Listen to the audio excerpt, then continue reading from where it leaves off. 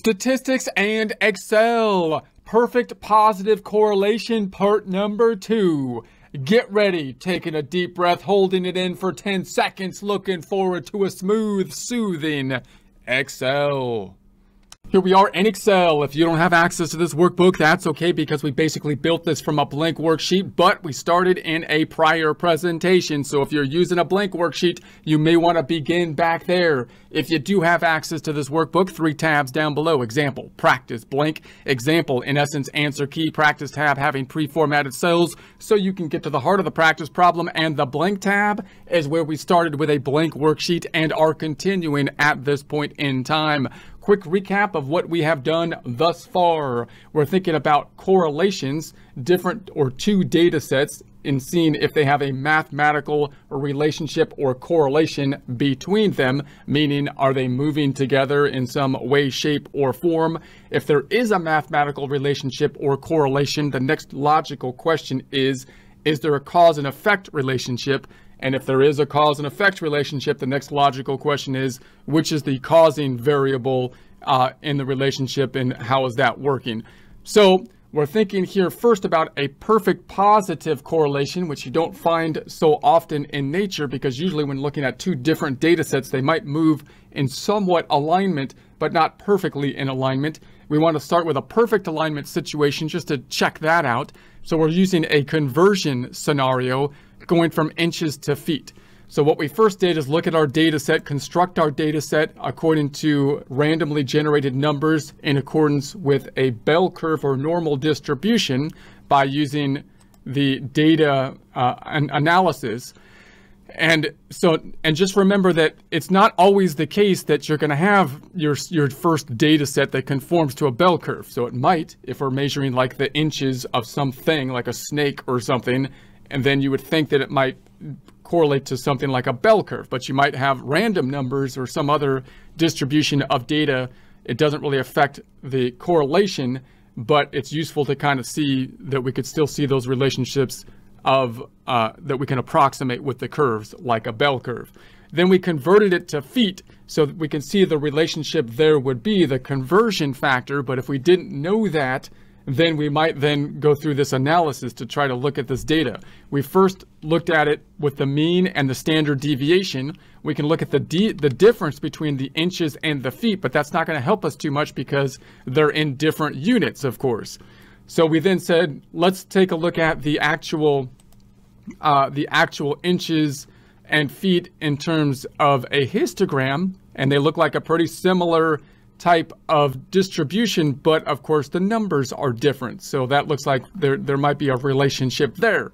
We then said, since this happens to be in a bell curve format, let's make a bell curve distribution between the 2 sets of data. So now we made our bell curve as we've seen in prior sections for the feet and the inches, and we did the z-scores, and we noticed that when I look at the z-scores, I could see, for example, let's go to 1 foot corresponds to the 12 inches over here, and the z-score is the same, 141 and 141. 2 feet corresponds to 24 inches over here at 0.67 and 0.67. So the z-scores are something that we can use for comparison, possibly to see if there's kind of a relationship.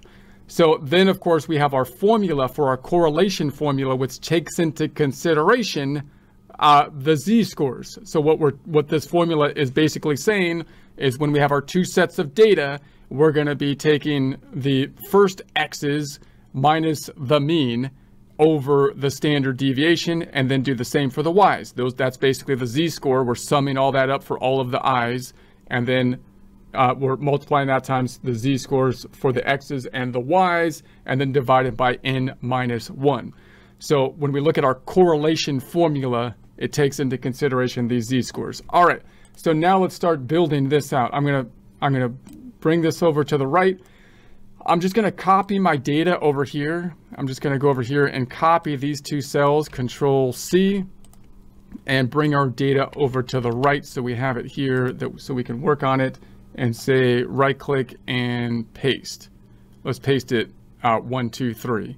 So I'll paste it 1, 2, 3. So we have it there, just the numbers. And then I'm going to say format up top, home tab, number group, black and white. And then let's center it and wrap it. I wrapped it and then centered it. Okay, so there's going to be our information. So now maybe I don't need rounded anymore. I'm just going to call it inches and feet. Okay, so then let's make this a little bit smaller. So the next thing we could do, we might just graph these together. This would be the next another logical thing to see if there's a correlation. I could select these two. I'm going to say Control Shift down, and then I'm going to say Control Backspace to get back to the top.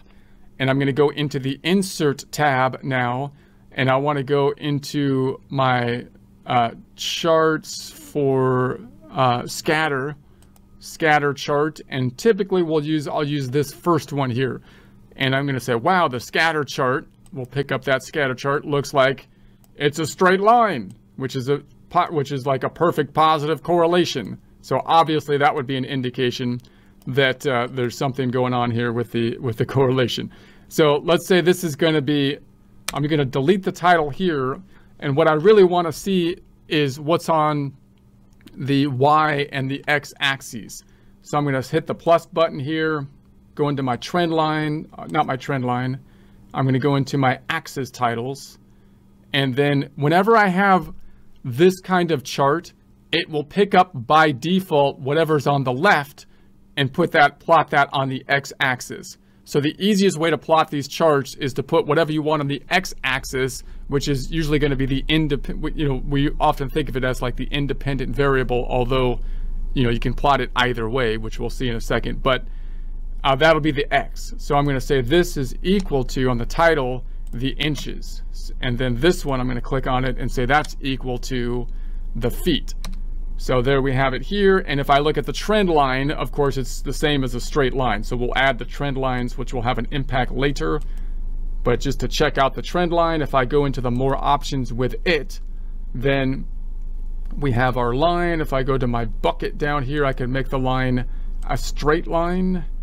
I wanted to make it just a line, and then I can make it orange if I want to make it orange. There it goes. And there's our trend line, which is of course right in the middle of all the dots because it's a perfect correlation.